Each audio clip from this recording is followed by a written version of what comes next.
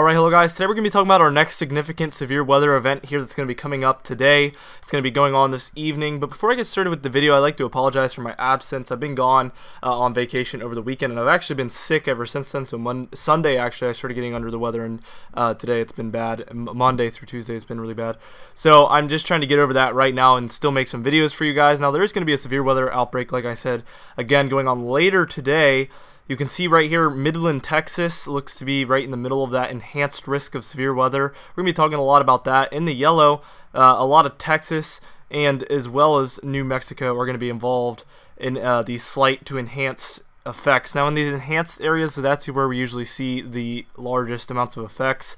This is where we see more of like an outbreak. In the yellow, we see some moderate effects. Sometimes we see some very severe effects, and then in the marginal, it's really hit or miss. Depending on where you're at exactly. Dallas is in that marginal risk as well as Albuquerque. I just wanted to mention that. Now I did want to walk you through some of the specifics. First off, we're looking at our tornado risk. You can see in the green color here we have 2% risk. So that's from Albuquerque down through a lot of Texas down there into Midland, of course, but they have a higher risk in there. And just west of Dallas, so anywhere in this green area you have a 2% risk. In the brown area though, we do have a 5% risk. Midland is right in there. And then in the yellow area just to the west of Midland, we have a 10% risk of tornadoes. And here's your wind outlook, and you can see Albuquerque's in that 5% area in the brown. A lot of other areas in Texas as well, going up into Colorado and Oklahoma.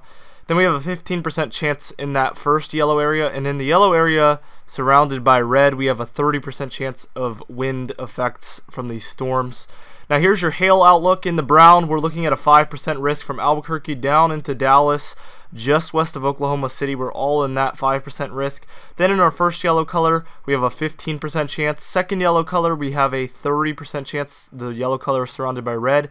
And then in that pink area, we have a 45% chance of hail in Midland. So there should be some severe storms setting up with some hail cores heading right into this area. So if you're in Midland, stay really aware of the weather. Keep the cars in the garage if that's an option, or just try your best to protect them, obviously, because we have a high hail risk here. And you can see in this dashed area we have a significant hail risk within this dashed area according to the National Weather Service. Anyway guys, I hope you enjoyed this video, and I hope to see you in the next one.